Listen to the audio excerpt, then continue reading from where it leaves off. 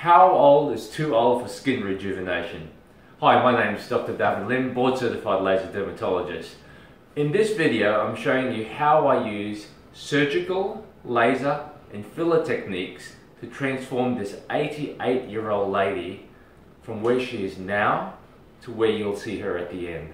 So stay tuned with this video and I'll show you how it's done. But remember this, looking natural never goes out of fashion. Thanks for watching. So this is what we start off with, and this is what we end up with over a period of 2 months. How did I do it? First of all, let's have a look at the baseline. She has an extraordinary amount of sun damage. You can see she's got skin cancers galore from her left cheek to her right cheek. She's got a squamous cell cancer on her left cheek over there, and a huge amount of wrinkling together with sun damage. So this is 9 decades worth of sun damage and skin cancer. So the first thing I did was really easy, surgical excision. It took me 30 minutes to actually cut out her skin cancers.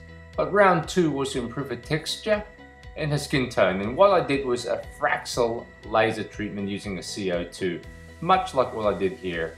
So a CO2 laser in this setting will give her a good improvement with the skin texture. Additionally, CO2 laser will improve her skin tone. So this is what she looks like day 1 after 60% coverage of CO2 laser using Fraxel. So the downtime for this is only 1 week in the setting which I use. So you can see her healing up over 1 week. So this is what she looks like 7 days after Fraxel CO2. Not too much of a big procedure for someone her age.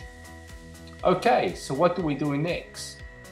The most important thing is to address volume and skin tone, and this is my favorite bit. So you can hear me talking and you can hear me super excited about actually using fillers. So look at the skin texture now, it's markedly improved.